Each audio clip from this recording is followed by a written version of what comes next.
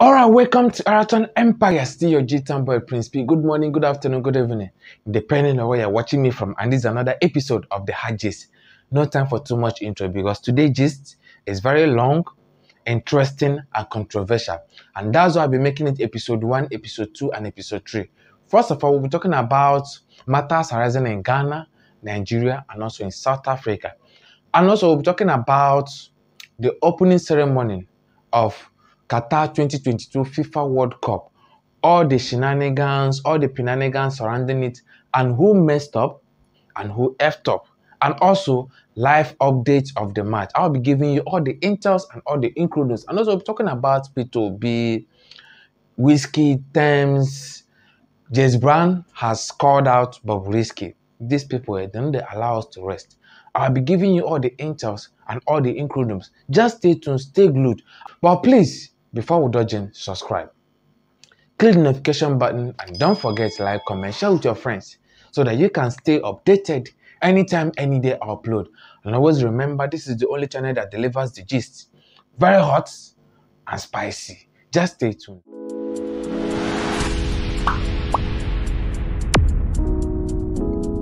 Alright, quickly, let's talk about Bobrisky and Papaya.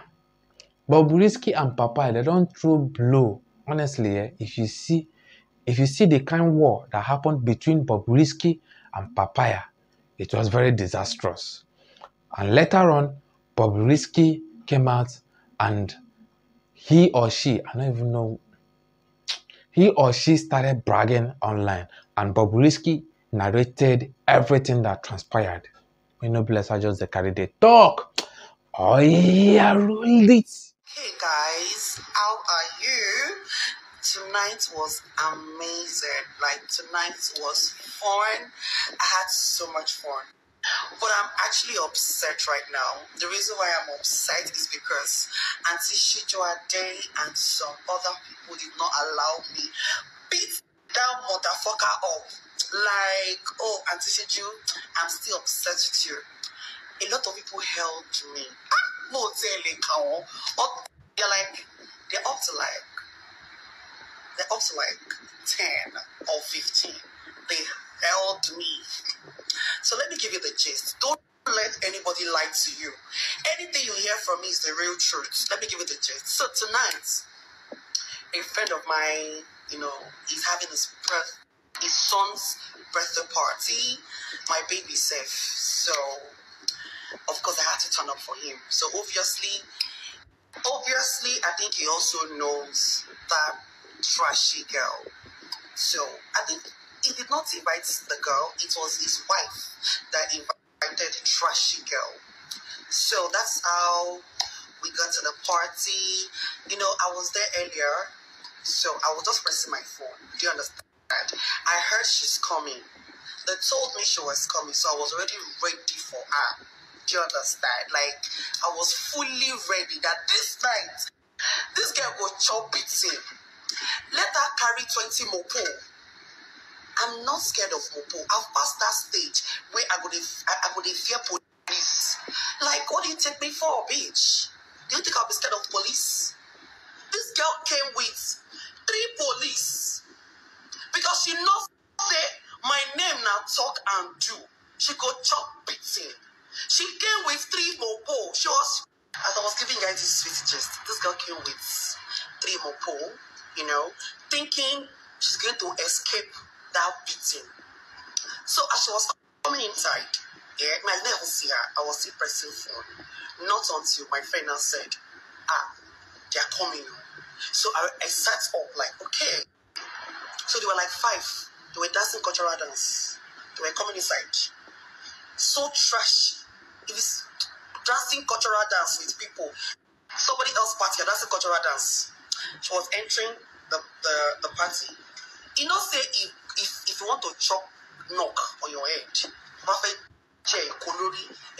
God will push you to the easiest place where you will be hide under. She now stood in front of me. I was sitting there with my friends. She was dancing. Hey! I carry NSC bottle. They collect her from my hand. NSC bottle where I carry. They collect her from my hand. I was looking. So she was in the middle. She was a bit far from me. But I looked around. I saw who I can grab first. God so good. I saw a junior sister. I first of all pushed down one like this. Like, if you want to dance your rubbish dance, it's not in front of me. You are coming to dance. I first of all push that away first. They were shocked, like, they were still talking. You know, they were wondering what happened.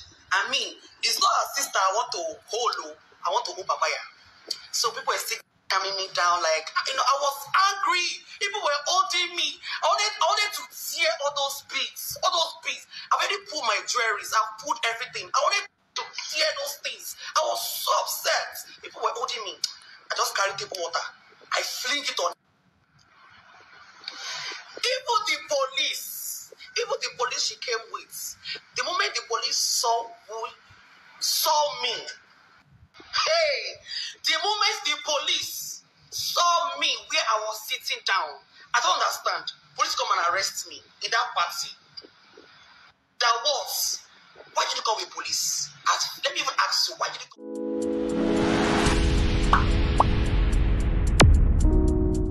Oh, honestly, in this country, we dey try. Only one country. We have Bobrisky, we have Jamesbrown, we have Portable, we have Kemerulayo. Now, our daddy in the Lord, Tinubu. These people know they allow us to suck our sock in peace and keep feeding bottle.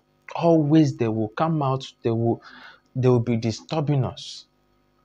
Like we dey try you. We have all these people in one country. These people never allow us to rest.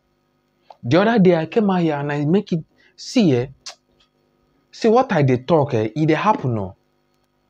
It never too tey why I talk about Portable, and I made it clear that after Portable now, the next person that will follow is Bobrisky. The next person is Jamesbrown, and it has happened. Well, first of all, let me quickly, explain how it all started. Now, Papaya came out on social media to beef Bobrisky, insulting Bobrisky, saying all kinds of things about Bobrisky, beefing Bobrisky. Now, Bobrisky watched all those things and came out to make it clear that anywhere where he see Papaya, he will give him the beating that she deserves. And unfortunately, they met themselves on that event. And that was how hell was let loose. They started throwing punch. And Papaya, I don't know whether this Bobrisky facial expression they deceive you now. Wait, you dey throw blow with a man. You know very well that Bobrisky na man. You dey throw blow.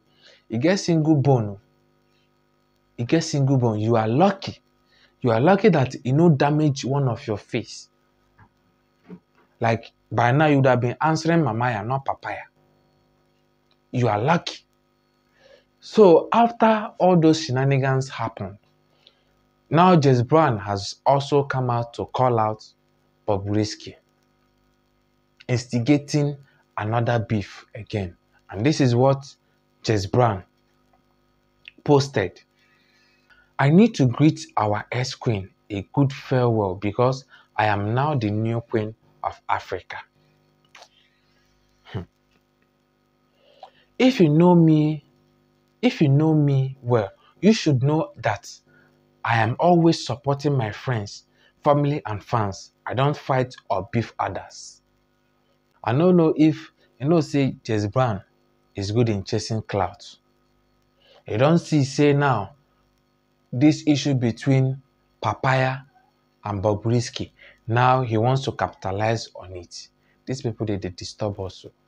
These people they are disturbing us. Sometimes I keep on asking, who will even offend for this country? Who will offend? Why these people not go allow us to rest? Now quickly, let's talk about this sad news coming from South Africa. Now this is a very sad news. This South African DJ was shot, and according to the report, they called him the Amapiano producer. He's the one that started producing Amapiano before Amapiano became popular. Honestly, this one is very sad. I don't know what could be the reason. What could be the reason? Although the police, they have come out to make it clear to the public that for now they are still investigating the issue. They have not really gotten what transpired or what prompted to that, but the investigations has been carried out, and they are carrying out investigation that they will still bring to the public the whole details. So guys, I'll also keep you posted if anything comes up. Alright, so still on matters arising. Now quickly, let's talk about matters arising in the camp of Labour Party. Let's talk about peterobi. Our daddy in the Lord don't bust out, tear in clothes, beat in chest, carry Brazilian hair. Top! Talk say he bets and he promised us with his life. He promised Nigerians with his life that he will make sure that all the promises he made to Nigerians, he will fulfill it. He rather die than not to fulfill those promises that he made to Nigerians. That whether come rain, come shine, he must fulfill those promises he made to Nigerians. If I dey talk now, they look me like saying maybe peterobi. Let me read it for you. The presidential candidate of the Labour Party, peterobi, on Monday in Lagos declared he would rather die than fail his supporters. Obi, who spoke at the Editor Forum, an initiative of the Nigerian Guild of Editors, expressed this while speaking about the support received from his supporters. He said, "I did not know many of them, but I vow not to disappoint them." Oh, hello. Is someone catching feelings? See, when someone comes out to vow, you need to understand that he really knows what he wants to do. He really wants to liberate Nigerians. He really wants to do something good. Ladies and gentlemen, I don't need to talk too much. You have heard it. Like I keep on saying, let's be wise. Let's be wise. May we.